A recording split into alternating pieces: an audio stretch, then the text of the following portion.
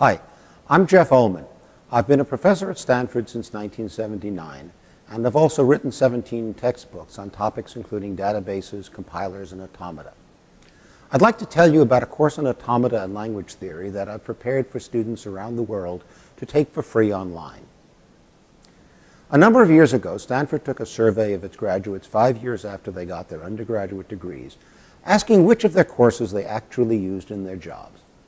Computer science graduates naturally cited our introductory programming course and required sophomore-level courses covering basic data structures and algorithms and systems software. No surprises there. But after the required courses, we found that CS 154, the Automata course on which this set of videos is based, placed second behind only database systems. What was it about automata that people were using? Well, finite automata, regular expressions, and context-free grammars are ideas that have stood the test of time. They are essential tools for compilers, of course, but more importantly, they are used in many systems that require input that is less general than a full programming language, yet more complex than push this button. Often, building an application requires you to design a little language using ideas from automata theory.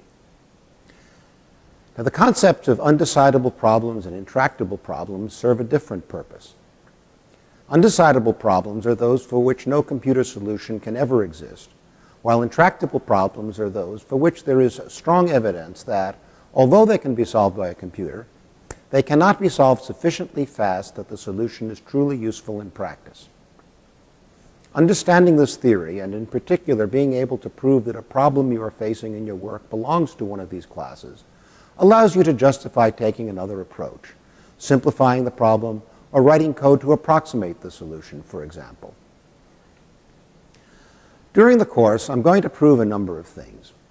The purpose of these proofs is not to torture you or to confuse you, but rather, understanding how these proofs, especially inductive proofs, work, lets you think more clearly about your own tasks.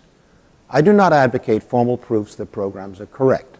But whenever you attempt something a bit complex, it is good to have in mind the inductive proof that would be needed to guarantee that what you are doing really works in all cases. The Automata class will consist of 22 lecture videos of between 15 and 45 minutes in length with integrated quizzes. There will also be standalone homeworks and a final exam.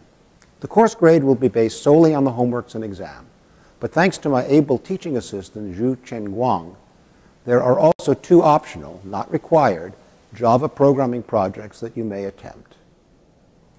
Thank you. I hope to see you in class.